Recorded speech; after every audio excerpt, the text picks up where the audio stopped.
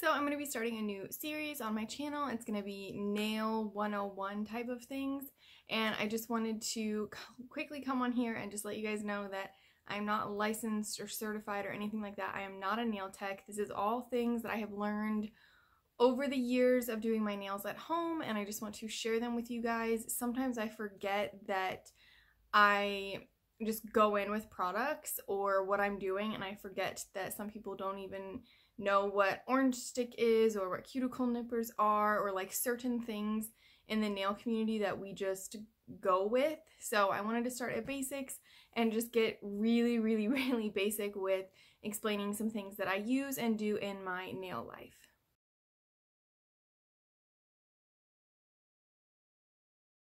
So I'm going to go in the order of how I would do my nails with all of these products, just to kind of keep it simple.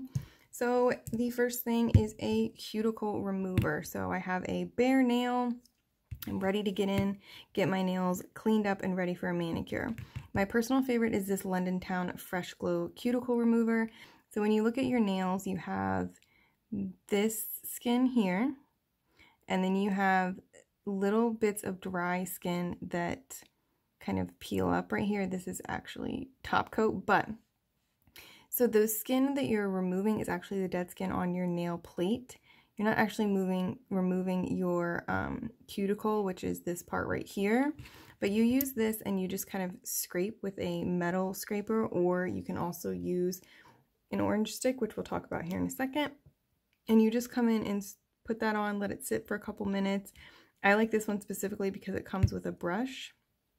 You just put it on and then you gently scrape around your nail. If you're not used to it, I would recommend using the orange stick versus this because it's a little harsh, but this will help clean off your nail plate and make your nails look a lot cleaner, make them look a lot nicer for your application, and it'll also help keep your nail plate clean, like I said, so that you can get your polish where you need it and it's not going to lift up. If you have anything on your nail, it'll lift up, and that's why a lot of people have issues with at-home manicures. So highly recommend a cuticle remover. There are tons out there, all kinds of different options. I really like this one because I feel like it keeps my nails moisturized as well. It's not super drying, so my nails don't look super crazy after I use this cuticle remover and get all of those little bits off. So, like I said, you can also use an orange stick. This is just a little wooden stick. Some of them have like a pointy side, and then one of these sides, mine just have two sides that are the same.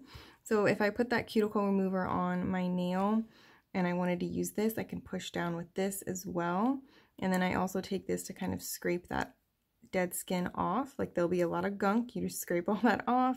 I also use this for when I paint my nails. If I get any polish on my skin while it is wet, I will come in and just take it off like this. It's a lot harder once it's dry to get it to come off. So I use this for pretty much everything. I use this to move my hair out of my face when my nails are wet. I use this to scratch my head or my elbow or something or whatever. I use these for pretty much everything when my nails are wet. So grab a giant pack of them and you won't regret it. So cuticles are removed. Everything is looking nice and fresh, but now I want to go in and shape my nails. I don't use any emery boards or anything like that. The only thing that I have used for years is a glass file. This actual particular glass file I've had for years. You can clean them, but I don't have any issues with it looking like this. The glass file have a really fine grit, but they're able to be moved back and forth. They're not super harsh on your nail, so you're able to get a really nice file without having super harsh edges. The glass or crystal file, they're both the same thing. It's just super nice on your nail. It's really easy, really gentle, and you can't really mess it up using this. So I just think that these are really nice files. This is the 3-pack that's down below with everything else, and it's just really nice. I really like the glass files. It does take some getting used to with that sound like on your nail, but once you get used to it, the file on your nail will be so much nicer. And then once I am done filing my nails, I will take this little buffer block. I don't buff the top of my nails unless I've done like a gel manicure or something like that, but I almost never buff my nails because you can kind of get carried away, especially if you have thin nails and it's not great for your nail plate. But after I file, you get little bits on this underside of your nail. So with all those little bits, I'll come in and take this and just go in this motion, kind of scrape up, and it'll just take off that inner part. I also sometimes just take my orange stick and scrape that part out. It just depends on what I have going on, but buffer block is super easy to just kind of remove all of that extra kind of filings that you get that stay under your nail.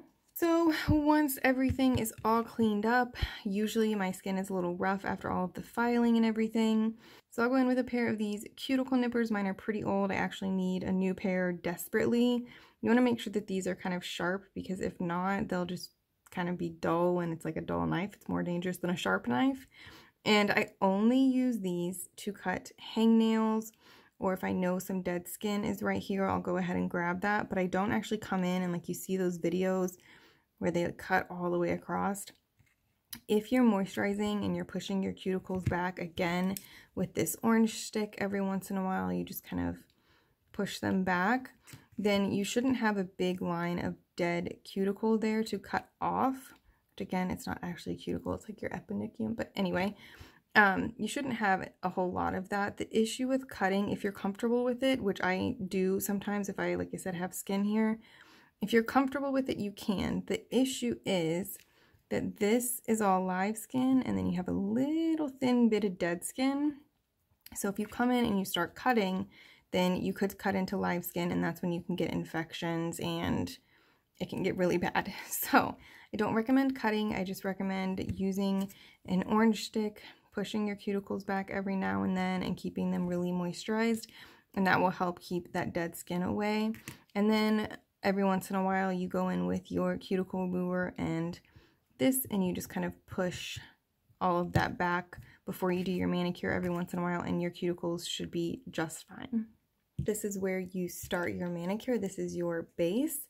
For starters, this is just to kind of help me open this as well as tell the difference between these two bottles. So ignore the rubber band, but base coats come in all different shapes, sizes, colors, all kinds of different things. My first true love base coat was the Orly Bonder. I do still really like it. It's a rubberized base coat, so it's kind of tacky when it dries, and it just kind of helps grip your polish. I really enjoy that for the longevity of the polish. However, I've noticed that this one does not protect my nail as much, and I get more yellowing when I use this base coat, which isn't an issue with your nails. It's just a kind of cosmetic thing that I just don't personally like when my nails are super yellow. But this is a really nice polish for longevity, like I said. Another base coat that I really like is this Zoya Naked Base. So this one is obviously not orange, it's just clear, but I do feel like it protects my nail a little bit better on keeping my nails pretty clear and white instead of yellow. I definitely don't think that it kind of has the same longevity as the Orly Bonder, but I personally haven't had any issues. A lot of base coats and nail products are going to depend on your nail chemistry. If you have peeling nails or very thin nails or anything like that, you might want to try a lot of different base coats to figure out which one works best for you, especially if you have problem nails. A great place to start is with a really good base coat. I will say there's different kind of base coats. You can get a ridge filling base coat, or a super tacky base coat, or a peel off base coat. You can get all kinds of different ones. So shop around and find a good base coat that really works with your nails, and that'll really help your manicures last. Okay, so your nails are all clean, you have your base coat on, and you have put your polish on. One thing that I will say that is incredibly helpful to have around for many different reasons is just a pair of tweezers. I've had these forever. Again, I would like a little bit nicer of a pair just because I feel like these don't quite always get the job done, but cat hairs or fuzzies or picking up a cotton ball to fix something, using these for so many different things is incredibly helpful. So any pair of tweezers for a multitude of different things that you could need them for. You're going to want to paint your nails, and typically they're going to be a mess because mine were a mess for years. And so you want a cleanup brush, and this is how we get this clean line here right up against your cuticles with all this polish, is we take this little brush with some acetone in a little cup. So I have acetone in this, which I got the acetone from Sally's, and then I got this little dropper bottle from the Container Store. I transferred into here so that it's easy for me to just take this and put some drops into my little cup. With acetone, you want to make sure that these are going into containers that can handle acetone, because it will eat away certain plastics and things like that. It's not great in everything, so you want to make sure you're working with mostly glass for the acetone. You can get these little cups on Amazon, they'll be down below. But put your acetone in your little cup, and then you can take a cleanup brush. So these are the $1 e.l.f. concealer brush. I think actually they're $2 now because e.l.f. got fancy.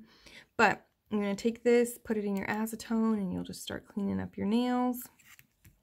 This one here is the Olive and June brush. I haven't used this one as much. I have a couple of them, but there's different options. Lots of different brands have them now. It's actually really common.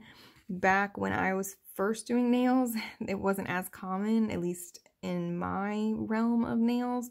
And so this was kind of a popular one to use because, as you can see, this is the popular shape for cuticle brushes. So that's how you get that crisp line. Typically, I will do the acetone after my top coat just to make sure everything looks seamless, but you can clean up your nails before you put top coat on. It just depends on your preference. But now it's maybe time for some top coats. So there again are a couple different top coats similar to the base coats. It just depends on your preference. I have a favorite top coat from Wet n Wild, but it's discontinued kind of, so I didn't want to show you that. But I have this one from Naked Manicure line at Zoya. This is the Glossy Seal, so it's going to be very glossy. That's what I'm wearing on this manicure. It's super glossy. I really like this one. It's very shiny, which is my preferred finish, but I'm not sure on like the wear. It wears fine, but I know for people that wear their manicures longer than 2 days, this one isn't just super sturdy. So I'm still on the hunt. I feel like people are always on a hunt for the perfect top coat because they change so frequently. Stuff goes out of stock and all of that. So top coats are an interesting beast, but nonetheless, I do like the Glossy Seal. Another different kind of variation is a matte top coat. I just actually got the matte top coat because I am interested in doing matte nails. They're just not my favorite, and some of the matte polishes that are just automatically matte don't have the best formula. So if I can just put a matte top coat on top of my good formula polishes, I'm hoping that will help. So if you're trying to decide what to purchase, this is a lot of things. I know that I would definitely say a top coat is a #1. It kind of helps to seal the polish in. So even if you don't want to do the base coat and all of that, having a good top coat can really help last and prolong your manicure. It just depends on your kind of nail chemistry, like I said, but I would say polish and top coat are something that is pretty non-negotiable. So what about taking off your manicures? So I will typically use cotton balls. They're not my favorite because they do leave fuzzies everywhere. I do end up pulling them apart so that I get 2 out of 1. That's just how I do it. I actually do really enjoy these lint-free squares. I don't have a ton of them left. I need to order some more, but they're just like very thin kind of cotton, but they're lint-free, so they're not going to put a bunch of fuzzies on your nail, which can end up making your manicure lift or have like weird bubbles and stuff. So any kind of like cotton type of something that you can use to remove your polish is really helpful, but you can literally almost use anything. It's just your personal preference. As far as polish remover goes, it's again a personal preference thing.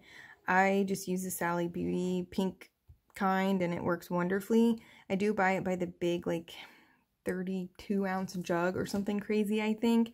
And then I have this twist lock pump bottle that I just put it into, and then you just put your cotton ball on top and pump it down.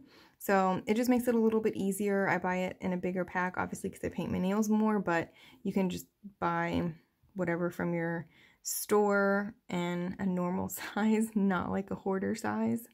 So I hope this video was helpful. I just wanted to start off with having all of the basic products that I use and kind of explaining why I use them. If you've been watching any of my other videos, you guys have seen these in action, but I'm trying to go back to the basics so that people who don't do their nails or know nothing about nails can maybe learn a little bit. So comment any questions or anything that you think I've missed down below. I'm sure I've missed a ton of things. Like I said in the beginning, I am not a certified or licensed nail tech. This is just stuff I've learned along the way and stuff that makes my nails happy. Could be different for your nails. It is trial and error. I've found a lot of things I don't like and a lot of things I do like over the years. So leave any questions down below. I hope you enjoyed, and there will be another Nail 101 coming soon.